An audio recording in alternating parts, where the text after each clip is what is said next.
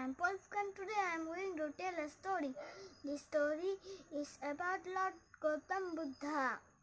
Now I am going to start the story. Sometimes just let it be. A Gautam Buddha story. One day Buddha was traveling one town to another town with a few of his followers. This is the initial days. While they were traveling, they happened to pass a lake. They stopped there. Buddha said one of his disciples, "I am thirsty. Please get me some water. That lake over there." The disciple walked up that lake. When he reached it, he noticed that some people were washing clothes in the water. And right at that moment, a bullock cart started crossing the lake. As a result, the water became very muddy. The disciple thought, "How can I give this muddy water to Buddha to drink?" So he came back and said, "The water is very muddy. I don't think it is fit to drink."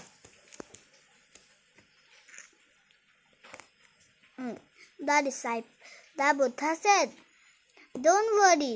Let us take a rest nearby tree." After half an hour again, Buddha said the same disciple to go back that lake and get some water to drink. The disciple went back that lake. This time he found the water is absolutely clear water in it. So he collected some water in a pot and brought it to Buddha.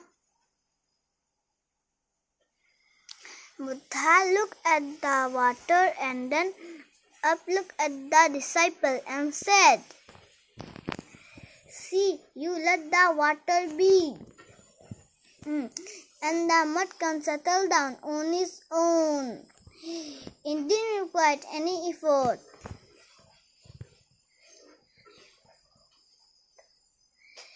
And the moral of the story is, you see, in life your mind is also like that. When it is disturbed, just let me give it a little time. It will settle down on its own. You don't have to put any effort to calm it down. We can judge and take our best decision of our life when we stay calm.